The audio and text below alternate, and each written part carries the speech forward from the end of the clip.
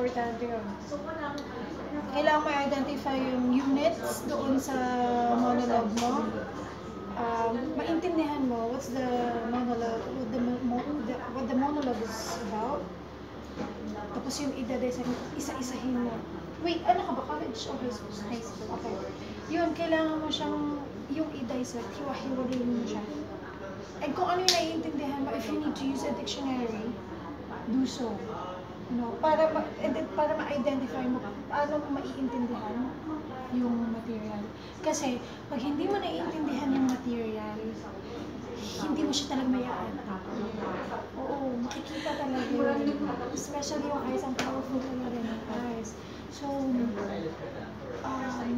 words. Yung dictionary. And may director ka. I'm guessing. Talk to your director. Ask the help of your director. Oo, kasi kailangan alam mo rin, ano ba yung ina-expect niya?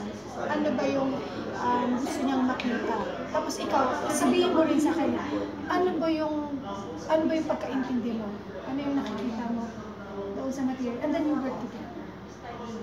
Especially sa monologue, di ba? Kayong dalawa lang yung nagtutulungan doon sa material. And then know your space. Kung alam mo na kung saan ka magpa-perform, aralin mo paano mo siya gagamitin. Kasi remember, ikaw lang mag-isa. So, you have yourself. Diba? To help yourself in the performance. Importante yung pag-utilize mo ng space. Pag-create ng geography. Ano ba siya? Nagta-travel ba siya? Doon sa mga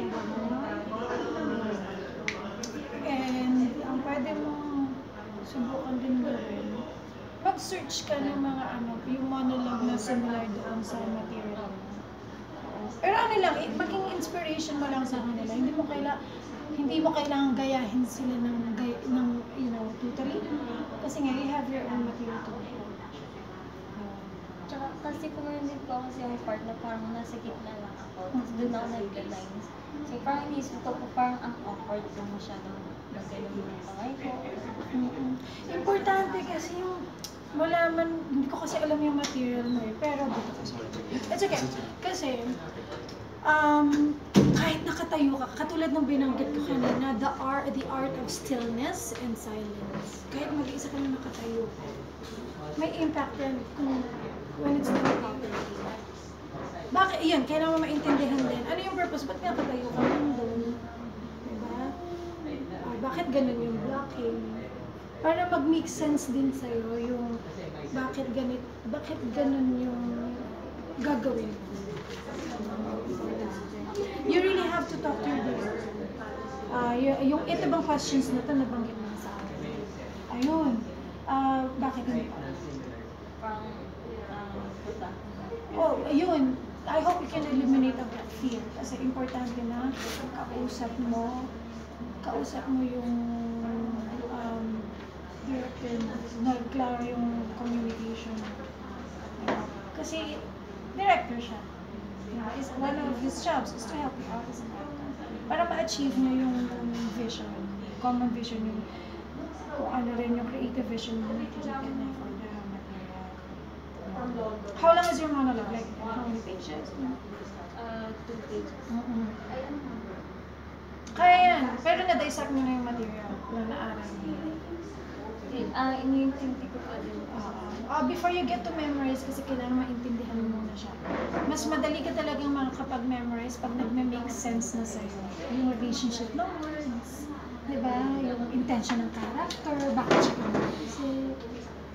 Tsaka script reading din ka. Binabasa ng So chamber theater. Binabasa niyo yun? I mean, in performance na, basahin niyo na. That's called chamber theater. Kung ganyan, iba rin yung approach niya. Kasi pag chamber theater, pag binabasa mo ganyan, okay, yung stance mo pala, importante na yan. Kung paano ka magre-relate sa audience mo, may tinatawag na locus. Ibig sabihin yung focus ng pagtingin mo doon sa certain character na binabanggit mo or certain part of the monologue. Importante yung establishing the locus para matulungan mo yung audience mo. Sino na yung focus mo? Ano na yung nangyayari? Kung halimbawa, may change in location, yung some parts of the monologue. Halimbawa, may bahay, nagpunta siya sa bar, nagpunta siya sa, kunwari, dalawang location. Pwedeng i-declare yung geography na yun through locus. Habang nasa bahay siya, dito siya nakatingin. Gumagalaw siya, ito ang bahay na to. Eh, nung lumabas siya, pumunta siya sa bar. Lahat na nangyayari sa bar, nandito yan. May mga ganun technique. But talk to your director para pareho kayo nang gagawin.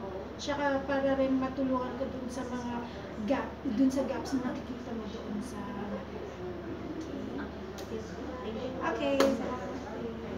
Thank you.